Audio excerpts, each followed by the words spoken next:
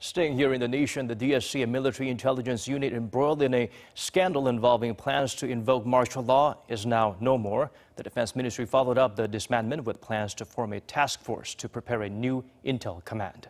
Park Ji-won updates us on the progress made thus far.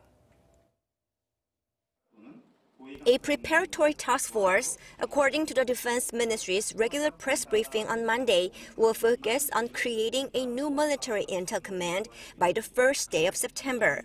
The preparatory task force team officially kicked off on Monday morning and is made up of 21 members, led by Lieutenant General Nam Young-shin.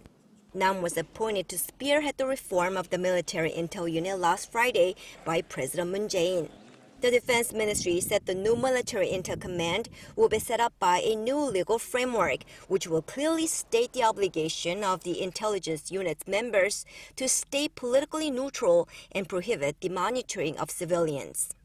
The ministerial ordinances, which will be newly enacted, stipulate the new Intel Command's missions and organizations, as well as the basic principles of its members' duties, the obligation of staying politically neutral, the prohibition of monitoring civilians, and the prohibition of abuses or misuses of its authority.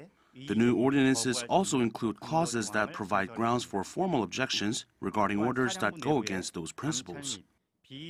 The new ordinances also create a new post of the Intel Unit's inspection director, which will be taken up by an active prosecutor. A military source told Arirang News Monday that although the newly created command will continue to assume the fundamental roles of the previous military intel unit, such as anti-espionage activities and military security issues, the newly created intel command will have more detailed frameworks that will prevent deviation from its original role.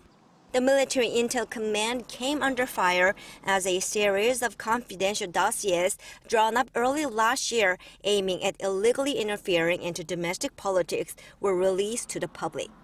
Park Ji-won, Arirang News.